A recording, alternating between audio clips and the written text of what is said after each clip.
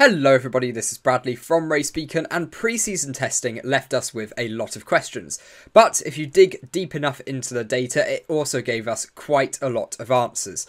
So with the normal caveats of, yes, it's testing, we don't know the fuel loads, blah blah blah blah blah, all of the boring stuff that you know, we do have a decent idea of what the race pace is looking like for each team. So if you want to pretend you can predict the future, or you want one leg up in your F1 fantasy league against your friends, take note. But anyway, like I say, normal caveats apply. Let's get right into it. We're doing reverse championship order from last season. So don't think you're getting any spoilers by what's going on down here, because trust me, one or two of these teams might be a little bit higher, and one or two or three of these teams might be a little bit lower. So we're starting off with Williams, obviously a rookie driver in Logan Sargent, partnering Alex Albon.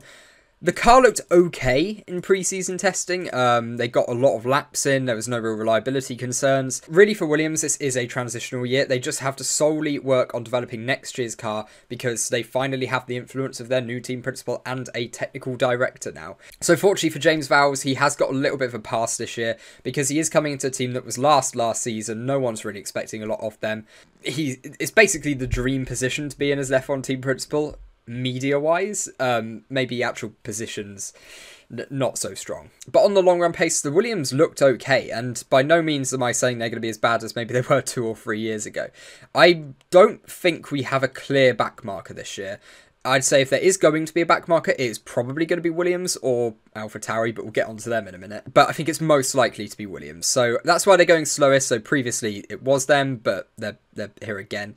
But I think they'll be stronger than last year. I think they'll probably be closer towards sort of, especially like the lower midfield, upper midfield, and probably join it on quite a few races, a bit like they did last year. I think they're just going to have a very similar year to last year, basically, while Logan Sargent gets used to the car, and Alex Albon will probably pick up a couple of points, but, you know, they probably won't end the season in double-digit points. So next up, we have AlphaTauri, and really, I mean, if we could put two people down here, I'd probably put them here as well, but I think they're just that one little step up. So we're putting them in the lower midfield, which in 2022 was probably about Haas and AlphaTauri, especially in the latter half of the year. So AlphaTauri, we have another rookie. I mean, he's a seasoned rookie in Nick de Vries, partnering Yuki Tsunoda, who's only in, what, his third season in Formula 1 now. It's not a great lineup, I'm going to be brutally honest. I know a lot of people like Nick de Vries, I know a lot of people like Yuki Tsunoda, but neither of those drivers are ever going to be regular podium sitters, regular race winners, let alone world champions. So, I mean, ironic because Nick de Vries actually is a world champion, but that was a technicality with Formula E and mostly owed to an absolutely horrendous qualifying format, but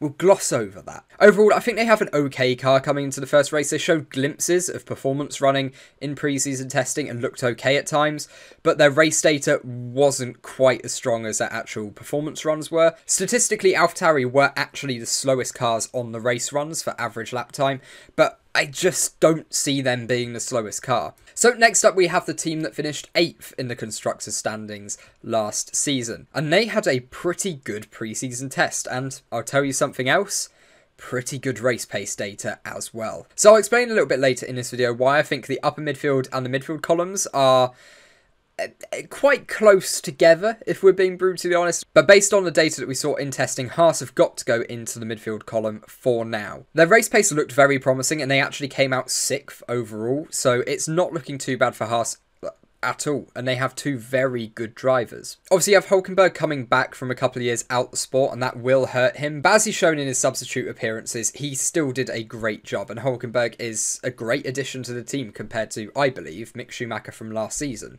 And he will be right up there with Kevin Magnussen, consistently competing against each other. Not really 100% relevant to this video, but I do think the battle at Haas will be one to keep an eye out for this year, because those two do have a little history. They seem great chums now, but if they're having a particularly poor year, or if they're fighting for, you know, maybe some more higher end points a little bit more regularly, the tension could start to boil over, and we have seen that at Haas before, and that is the last thing they will want. But nonetheless, I'm putting them in the midfield pack for now, but as you'll see, this is going to stack up quite quickly. So next up, we have Aston Martin, and they are straight away going in the upper midfield. In Bahrain testing, they came 3rd. Yep, 3rd. when it comes to the race pace data. And it just looks so good for Aston Martin. I mean, they're not at the same level as Ferrari and Red Bull, but like I say, we'll discuss them a little bit later on. They're not at that level, but they're looking pretty damn good, and they have made a great step. They have made by far the biggest step forward out of any team on the grid, and it's no surprise. As I've said on my streams repeatedly, they need to get better year after year after year for at least the next 3 years. They have to be making strides. They've got the influence of new staff coming in now. Next year, they'll have the influence of new facilities, and then the year after that, they'll have a full year of the new facilities being online, all the staff being properly gelled. They've just got to get better at least for the next 3 years, and they probably will. So if you're an Aston Martin fan, I say this is a pretty damn good sign, and they will, I really believe this weekend in Bahrain, they have a very, very real opportunity, at least with Fernando Alonso. Obviously, Lance Stroll hasn't had time in that car yet, and he will be racing. That was confirmed today, but obviously Lance hasn't had the time in the car that Fernando has. Fernando could well be on track to beat at least one of the Mercedes cars this weekend. And at very worst, I would say it's looking like they are going to be top of the midfield. Unless Alpine can really spring a surprise on us, but like I say, we'll discuss them in a little bit. I really believe Fernando Alonso will be the best of the rest this weekend, and potentially trying to break into the top 6 battle as well. I wouldn't be shocked. Next up, we have the 6th place team in last year's Constructors' standings with Alfa Romeo. Now, overall on the race runs, they were the 5th quickest car, but that is a slightly inflated figure, I believe, because of what went wrong with McLaren and Alpine. So for me, they're going into the midfield battle. They'll be thereabouts, but I think they might be at the lower end of it, along with Haas. Really, you can make the argument that Haas and Alfa Romeo could go into the lower midfield section of how stacked it's going to be, but I really do think, especially this weekend, they will be in contention, or at least the first couple of weekends, with the McLarens, with the Alpines, that sort of battle. They're not going to be at the level of Aston Martin and the teams above them, but we'll get onto that in a minute. It just looks good. They're definitely a step up on the Williams and the AlphaTauri, and I think the AlphaTauri is definitely a step up on the Williams. So that's why they're going into the midfield column for now, and they're probably about even with Haas. I do think Haas have a better driver pairing as a whole, but Valtteri Bottas, out of the 4 drivers in those 2 teams, is probably the highest performer. So Alfa Romeo probably have the strongest and weakest driver, whereas Haas have the 2nd and 3rd strongest. And I wouldn't be shocked at all if it's a season-long battle between Haas and Alfa Romeo. And honestly, I think it will just come down to who can tweak their setup the best for Bahrain, which car suits Bahrain the best. Because, like I say, it's just so close between them. So now we're moving into the top half of the Constructors' standings from last year, and we have McLaren. As a McLaren fan, pre-season testing was pretty rough. I don't think it could have gone much worse. I mean, yeah, the Honda days with breaking down every 5 minutes were quite bad, but really this test was just embarrassing. They didn't get any of the long run data that they wanted in, and it just makes them very hard to gauge in general. Now, this is going purely off of what the vibes are in the media from the team, because we simply didn't see enough of that car on track to make an educated guess. Their longest run was about 10 laps on a set of C3 tyres, and that is just fairly meaningless data at the moment. So I think the best we can do with them is pop them into the midfield, assume that they're struggling early on this season. But Lando Norris was out in the media today saying, oh, it's okay, it's not as bad as it looks. You know, some people are predicting we're going to be last. That won't be the case. It's not as bad as some people are saying. And I'm taking that as an encouraging sign, and that's the reason they are sitting in the midfield for this weekend. Honestly, I was very close to putting them in lower midfield based on what we saw in testing, but the vibes from the team over the last day or two have seemed a little bit more positive. So fingers crossed. So if we take into account a Piastri fairly poor race, potentially because it's his first race in Formula 1, and Lando Norris just doing his normal pretty great stuff, I think it's more than fair to put them in the midfield. They're probably going to beat one of the Haas or Alfa Romeo, but I think this first race, they're going to be pretty close. I think anyone in this midfield column, honestly, I think it's going to be really close this weekend. So we're even adding another team to this in a second. So it's a really stacked tier. Next, we have Alpine, who just edged McLaren at the end of the 2022 season. And I'm popping them into the midfield. The race pace looked okay in pre-season testing. I think they were about 6th or 7th quickest. But I just think they were holding so much back. They came out incredibly bullish at their car launch, saying they wanted to be closer to 3rd than they are to 5th at the end of the season. And I think they're going to struggle to even hold 4th, given how strong that Aston Martin looks at the moment. The advantage I think they have is that both of their drivers, I would say, are better than Lance Stroll. So that could give them an in potentially. But Fernando Alonso, I see him picking up so many best of the rest finishes this season. Alpine might find it hard to hold on to the back of Aston Martin. A lot of people this weekend are most excited to see what Aston Martin could do, but honestly, I think I'm more excited excited to see what Alpine can do.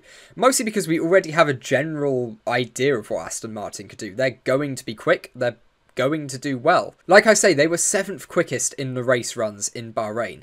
They're not going to be the 7th quickest team come this weekend. So yeah, this is a fun one. I want to see what they get up to. Now we're moving on to 3rd place in last year's constructor standings with Mercedes. And I'm just going to get right in there and move them into the upper midfield. I don't think I can label them challengers this weekend. I just don't think that's going to happen. The race pace data wasn't great. They were 4th on the race pace. And even on softer compounds were nowhere near what the Red Bull could do. Especially when it came to the performance runs. I do think Mercedes are going to have the best development curve out of any team on the grid this season. But they might be starting from a slightly low point. The car just looked incredibly loose on traction and through the fast corners.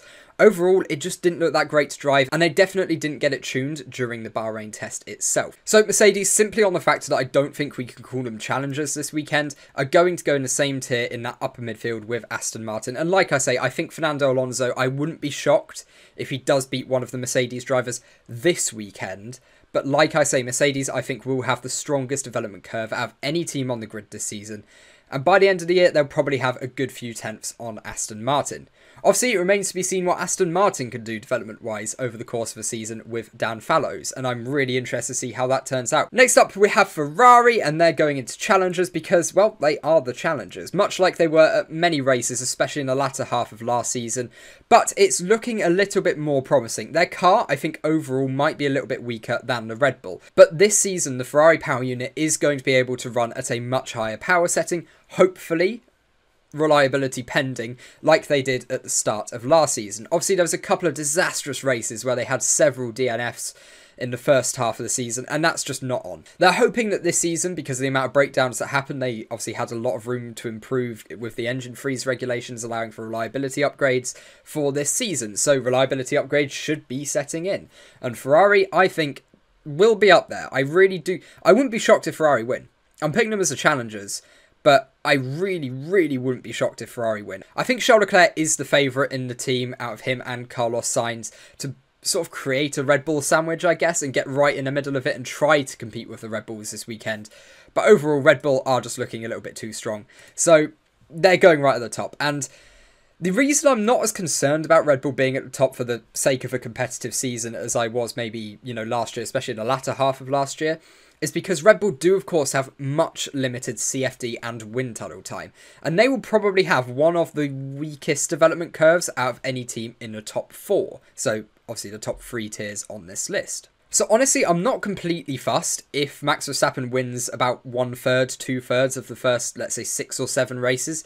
Because I do believe, especially come sort of any point beyond halfway through the season, you're going to have Ferrari. They'll be bringing upgrades. And Fred Vasseur's already said that Ferrari need to be much more aggressive in their mid-season upgrades. So let's assume we're going to see that this year.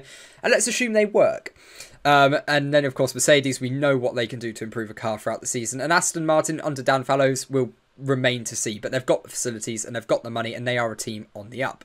So let's say Red Bull have the weakest development curve of the top 4. I don't think it's a massive concern, but for this weekend specifically, on your F1 fantasy team, get Max Verstappen in and have him as your DRS driver, because I'm expecting, at worst case scenario, second in qualifying and the race. And I think that's worst case scenario, assuming he doesn't break down. Maybe he could be beaten by Ferrari. He should have Perez in his locker. That should not be a concern at all. Obviously, like I say, Charles Leclerc probably the biggest threat to that, but just get Max in your team. So there we have it. This is the expected order for the Bahrain Grand Prix based on all of the data that we've got so far. Obviously, we're only going to get more accurate as this season goes on. This is probably the least accurate we'll be all season, but honestly, I'm pretty happy with all of these. Obviously, like I say, a driver could make a breakout performance and move it up or down a tier. A lot of things can happen there based on actual driver form, but on the pure car performance, I'm really happy with this. And if you are playing F1 Fantasy this year, or you want to be in with the chance of winning a trophy and a high five virtually from me, then you can join our F1 Fantasy League. The link is on screen right now, and the link is also in the description. So if you want to join, we have prizes for that come the end of the year.